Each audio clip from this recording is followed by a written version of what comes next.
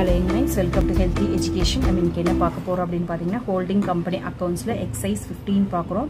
Stock of rupees 3,20,000 held by H Limited consisting of 2 lakh rupees 1,20,000 goods purchased from S Limited.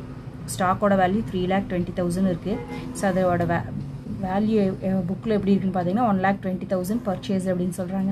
Who has charged profit on the sale of profit இத பாத்துக்கோங்க.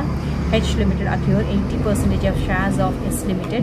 Calculate the amount of unrealized profit included in stock. ஓகேவா? அப்ப எவ்வளவு வந்து நமக்கு value வெளிய நிக்குது அப்படினு கேட்டிருக்காங்க.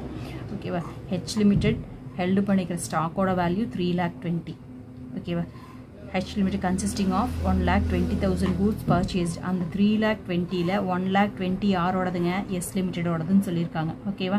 சோ அது வந்து காஸ்ட் பிளஸ் ப்ராஃபிட் ஓட இருக்கு அப்படினு சொல்லிருக்காங்க. இப்போ unrealized profit நம்மள வந்து கண்டுபிடிக்க சொல்லிருக்காங்க. unrealized profit கண்டுபிடிக்கலாம்.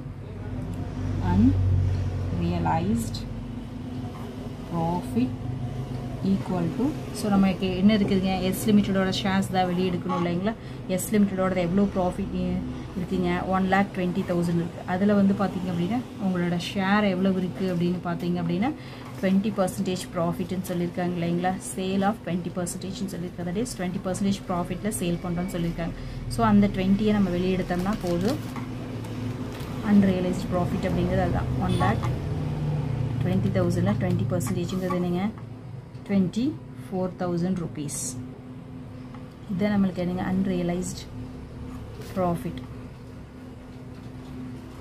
நம்ம கம்பெனிக்குள்ளேயே நம்ம அதை ட்ரேட் பண்ணிக்கிற மாதிரி, அதனால அது unrealized profit அப்படின்னு வெளியே எடுக்கிறோம். ஓகேவா? புரிஞ்சுக்குன்னு நினைக்கிறேன். Thank you for watching. Have a healthy day.